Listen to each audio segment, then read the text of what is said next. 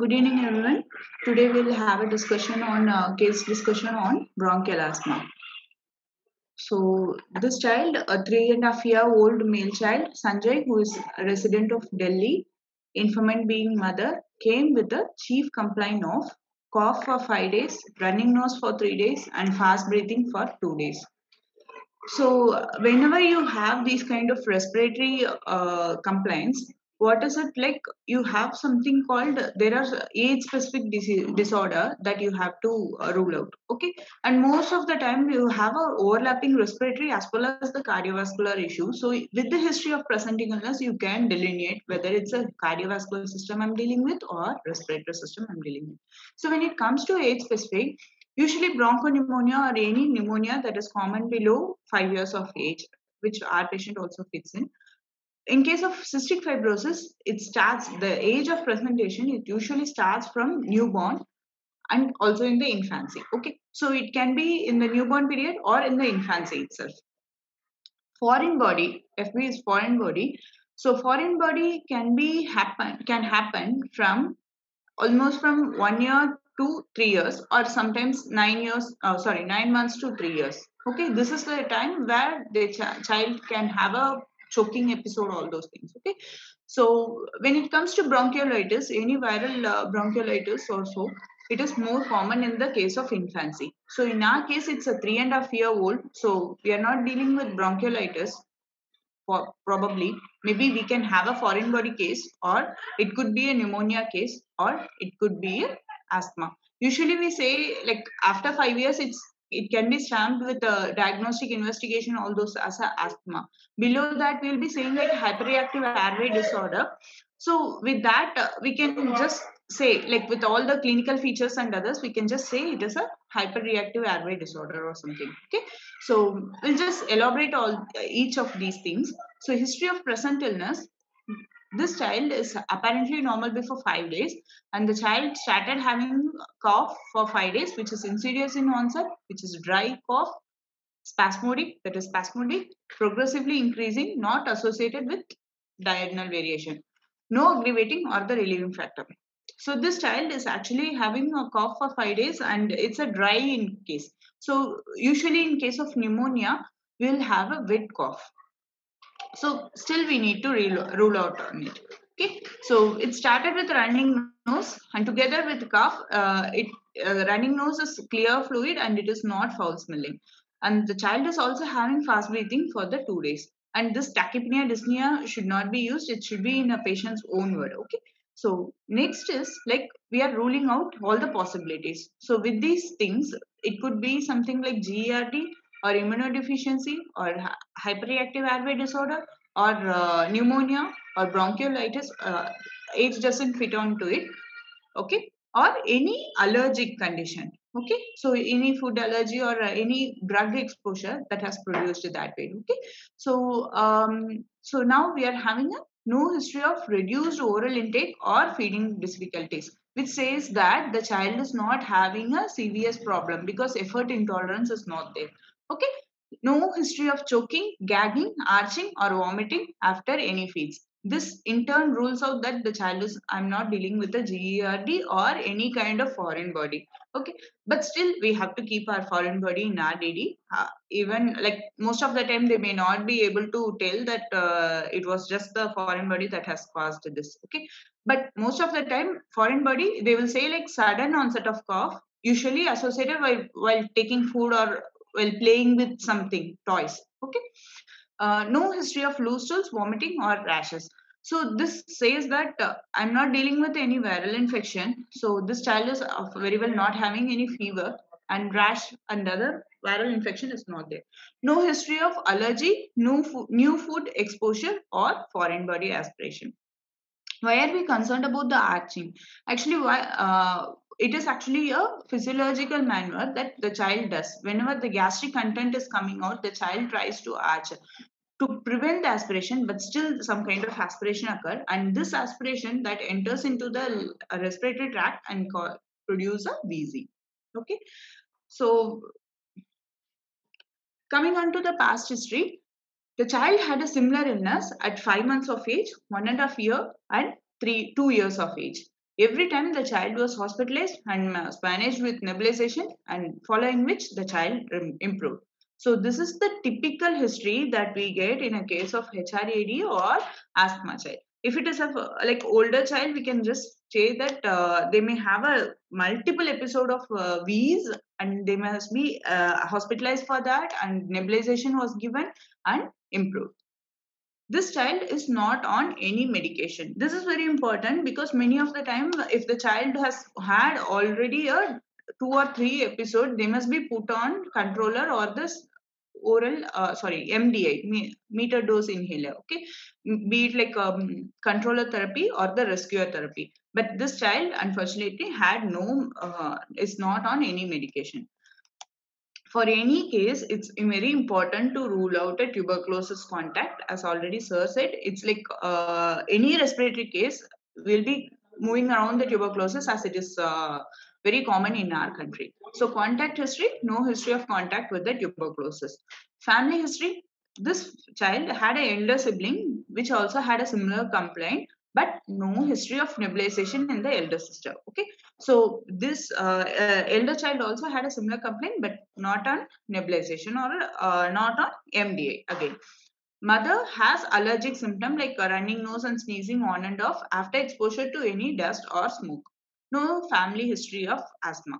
This child did not have any family history of asthma. If a child of asthma is coming, usually we'll be having some kind of family history of asthma or atopic allergic in any of the family members. So this child's mother already has allergic symptoms, which is actually gaining more importance towards the asthma for this child. Nutritional history, the child is exclusively breastfed till 9 months of age, and semisolids were introduced at 9 months of age, and this child is breastfed till 3 years of age. Child is on vegetarian diet and is taking 1200 kilocalorie and 10 gram of protein. So calorie deficit is not a big thing, so it was fine, and the protein deficit is there, which is about 4 gram. So the child is taking a good nutritious food as far as it's concerned. Antenatal, natal, and postnatal history is uneventful. We need not elaborate about these things. Maybe the birth weight and the mode of delivery would be fine. And if there is no NICU stay, that would be fine. Okay. So, unlike CP case, we need not elaborate about it. Okay. So, what we have to elaborate in this RS case is like socioeconomic history and what is the kind of house they are living in, and past history, whatever they are taking. So in this case, the socioeconomic history is the child lives in a pakka house and belong to upper middle socioeconomic status according to the modified Kuppuswamy scale. There is no overcrowding at home, so possibility of contagiosity is more. Father smokes cigarette at home too. So again, this is an important allergen. So the father is doing it. Food is being cooked on gas stove.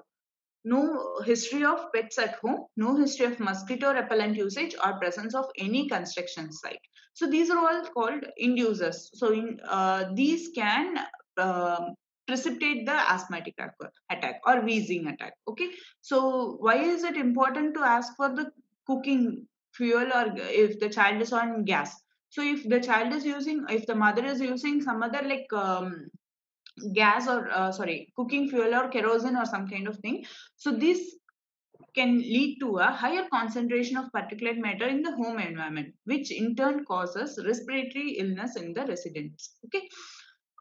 History of painting work done before a day at home, so this could be a possible triggering factor, as there is no like construction site is not there, and even the father who is smoking at home can also be a triggering factor. So they may ask you, what are the things that can induce the wheeze in a child?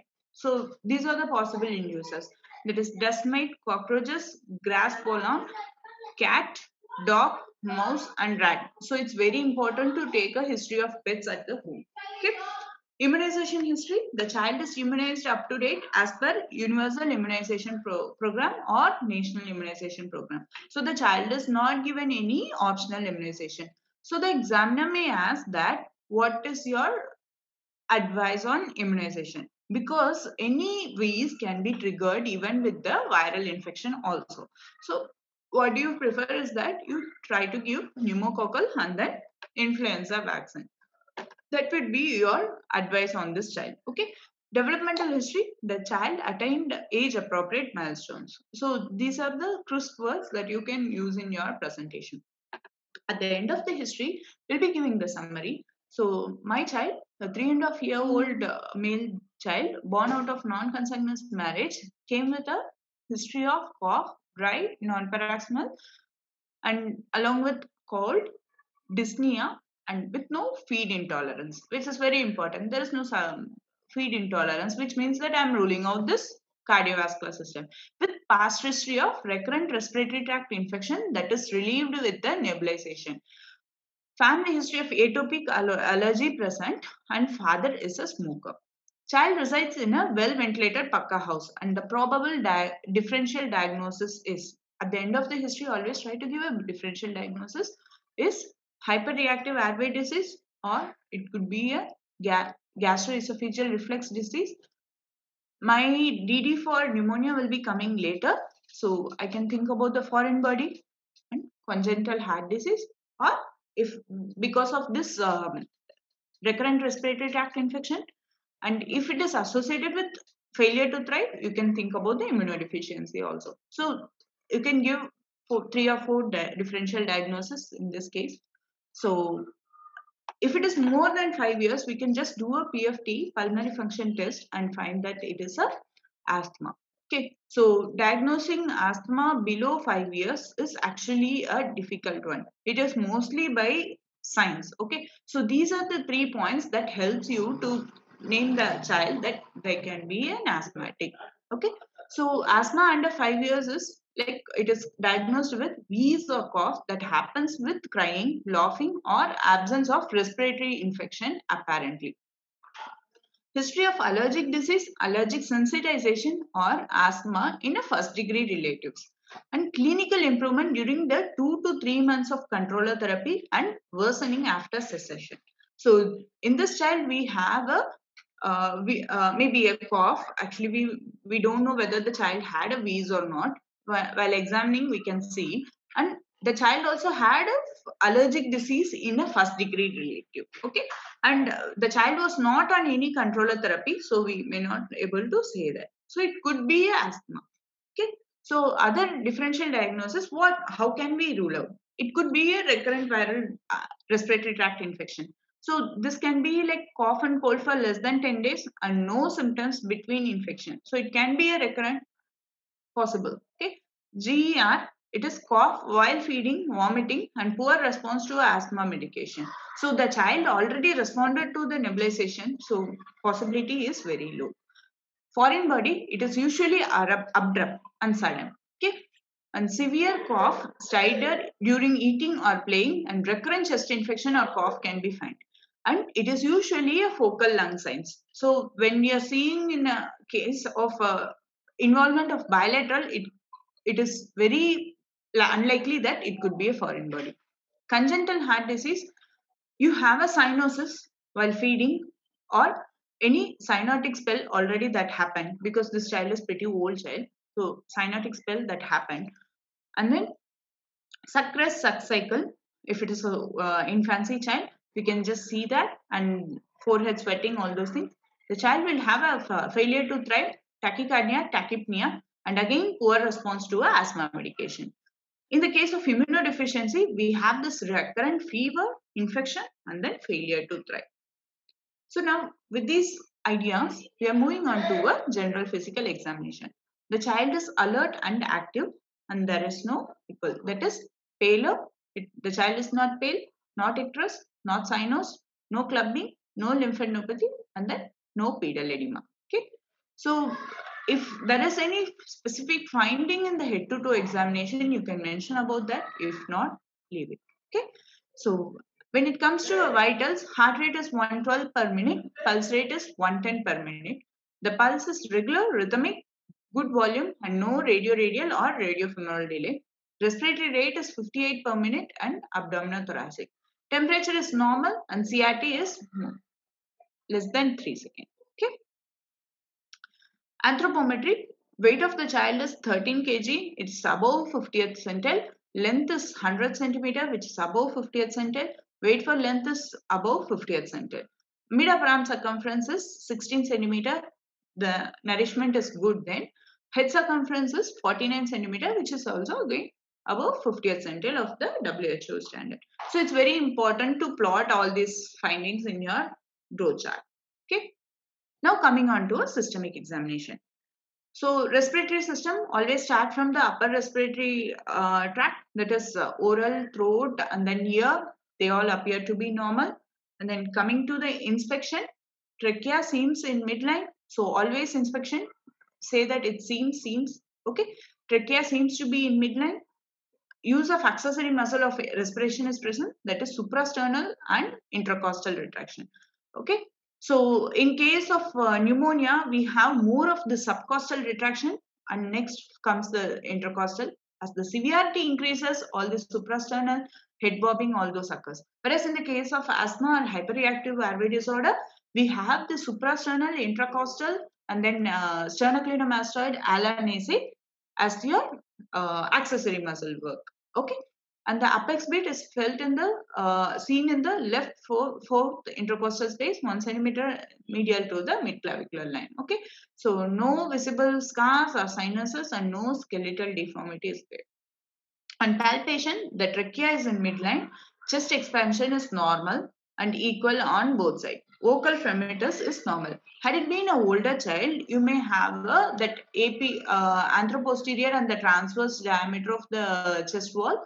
It varies. Okay, so it can become a barrel shaped chest. As this is a smaller child, we may not able to comment upon that. Okay, so vocal fremitus is normal. Sometimes it can be reduced also as the severity of the asthma is being increased. Okay, so percussion, this is this is resonant in all areas, so which is again normal, and sometimes it can also be hyper resonant. Okay, auscultation, normal vesicular breath sound heard all over the chest wall, bilateral wheeze heard in all the chest wall. Okay, in the case of pneumonia, you will be getting a Krebs more than that of the wheeze. Okay. So in case of unilateral wheeze, it could be a single lung pathology like foreign body or any lymph node or the blood vessel that is constricting the bronchioles, so that causing a wheeze. Okay. Cardiovascular system, S1, S2 heard and no murmur. Per abdomen, is soft and no organomegaly. Sometimes we may get the liver palpable, but in that case, we have to say that the liver span it is normal, because there's something called viscoptosis. Whenever the lungs are hyperinflated, the liver is being pushed down. Okay, so in that case, viscoptosis can happen. So lung, sorry, liver span will be normal in that case, though it is palpable. Cranial nerve, central nervous system, the child is alert, no focal neurological deficit. At the end of the examination, I'm coming with a summary. That is a 3.5-year-old male child born out of non-consanguineous marriage, came with a cough, dry cough mainly, and called dyspnea with no feed intolerance and no cyanotic spill, with past history of recurrent respiratory tract infection that is being relieved with a nebulization. Family history of atopy, allergy, and father is a smoker. And respiratory examination revealed tachypnea, tachycardia, intercostal, and suprasternal retraction, which suggests that the airway is being enlarged below and and above, in the middle and upper lobe is not, air trapping is there in the case of lower airway, whereas it's not the case in the upper airway. Okay, V is present all over the chest wall, which without any fever. So infectious cause is ruled out.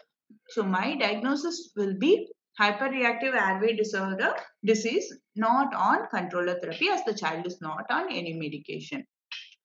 Now the examiner will be asking, how will you proceed?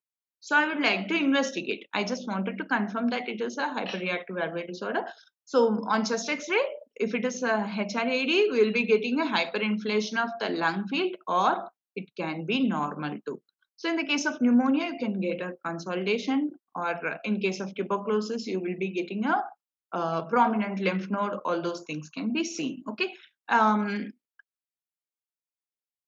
Then complete blood count I'd like to do to see hemoglobin, eosinophil, and then total leukocyte count to rule out infection in the case of total leukocyte count. Eosinophilia may be present in the case of asthmatic child. Okay. Electrolytes. Why do you want to do electrolytes? Because I'm just going to give a salbutamol, so that may cause a hypokalemia if the child is already on hypokalemic. So I have to make myself prepared for that.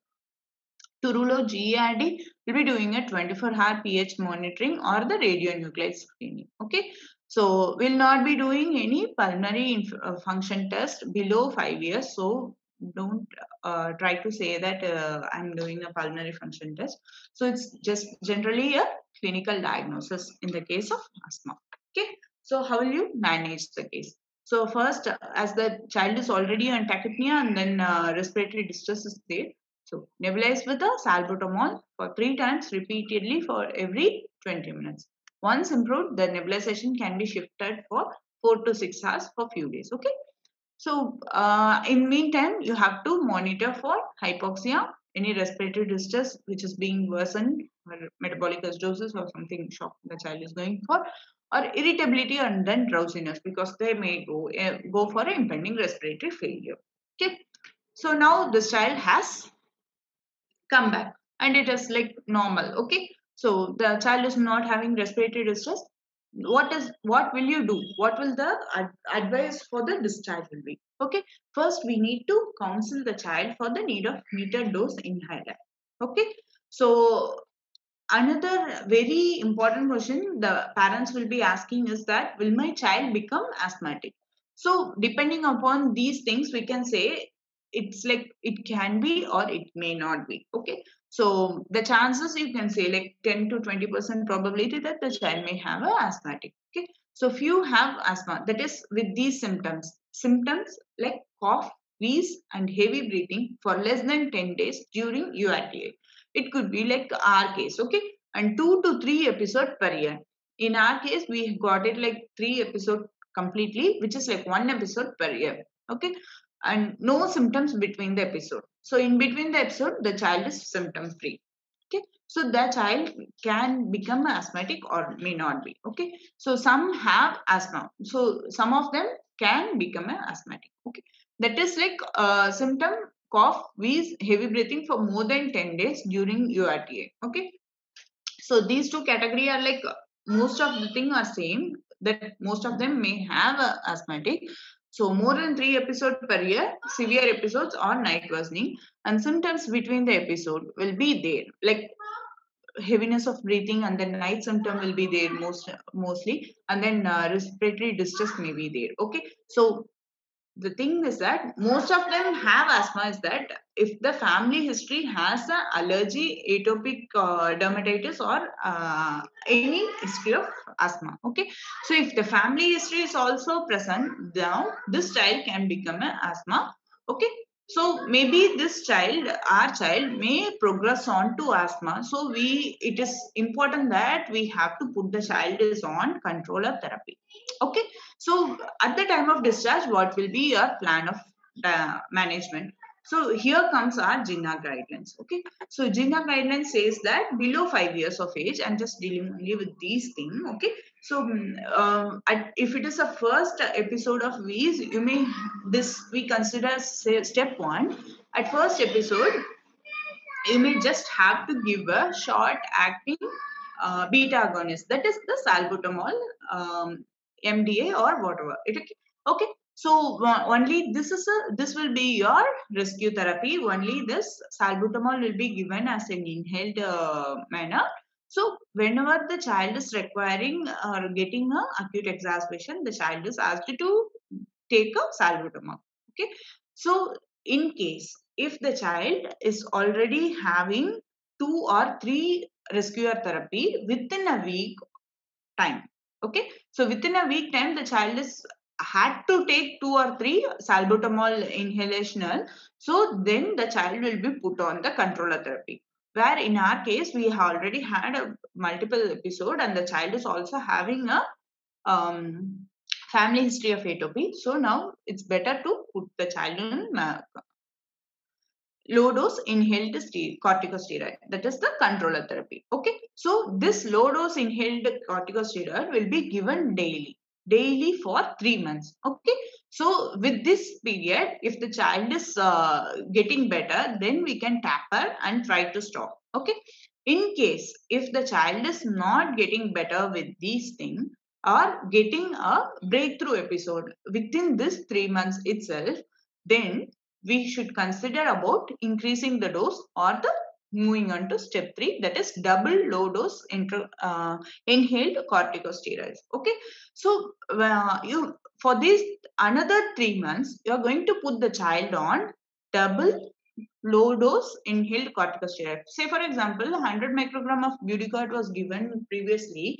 Now the child got a breakthrough episode, at least like within 3 months, at least 1 or 2 episode, then you have to think about doubling the dose. Okay, so now the child will be put on 200 microgram of Budicort. Okay, so this 200 microgram of Budicort will be continued for 3 months again. Okay, during this period, if the child is going for a breakthrough, then you actually it's like from the beginning you have to reassess the inhaler technique. Is there any problem or adherence if there is any problem? And if even with this doubling, even after this doubling, if the child is not having a good control, then it's necessary that you have to refer it to a specialist. Okay, so refer it to a specialist and then continue the controller therapy as far as possible. And in that case, if there is any issue, then you may even try to alter your diagnosis. You may even try to reconsider your diagnosis also. Next thing is that environmental modification should be done. Like if there is any dust prone area like carpet or sofa or curtain, if these are all being used in the house, then it has to be cleaned then and there, like every alternate day or once in 3 days. And this bed sheets, all those things has to be cleaned, and dust prone area has to be inhibited. Okay, and then smoking within the home should be stopped. Okay, so this will be your advice, and that include your therapeutical advice as well as the general advice. Okay, so thank you.